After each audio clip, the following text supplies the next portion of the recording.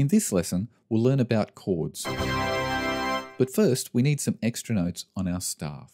Notice how this descending scale runs out of notes when we get to D. We can continue down the scale by using ledger lines. A ledger line is a short line written above or below the staff to extend the notes available. So, moving backwards through the musical alphabet, we can determine the note on the first ledger line below the staff is C. Let's look at the C major scale on the treble staff, starting on the C below the staff. The distance between two notes is called an interval. We already know that each note of the scale has a scale degree number based on its distance from the tonic. We can use these numbers to talk about the distance. Let's base this discussion off the C major scale. We'll look at the C major scale on the staff and the keyboard. The distance from C, the first degree, to D, the second degree, is called an interval of a second. We just say C to D is a second.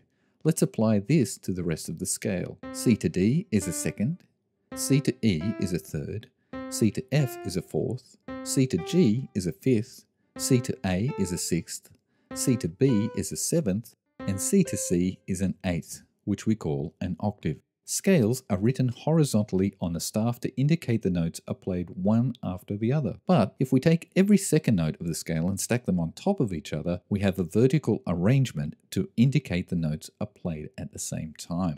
A vertical arrangement of notes is called a chord. Just like the scales they come from, chords also have a unique flavor or sound quality. We can form chords on the piano using the same approach of taking every second note of the scale.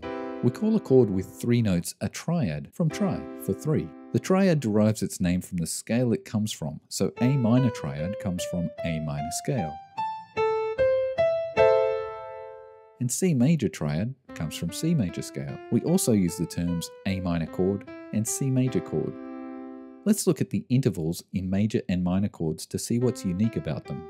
The C major triad or chord has the intervals of a third and a fifth, and the A minor triad has the intervals of a third and a fifth, but their quality is different. The difference is in the quality of the thirds. Because it comes from the major scale, the major triad has a major third. E, the major third, is two whole steps or tones away from C. Meanwhile, because it comes from the minor scale, the minor triad has a minor third.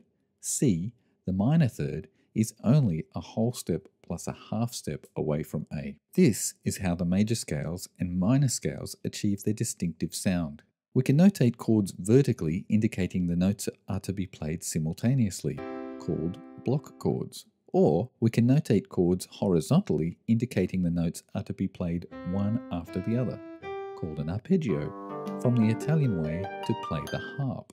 Use the end of this video to help you identify major or minor chords just by hearing them. Musicians call this by ear, so you're working on your ear training to allow you to identify major and minor chords by ear. Here are some examples of major and minor chords to help you identify them when you hear them. The trick is to concentrate on the first two notes.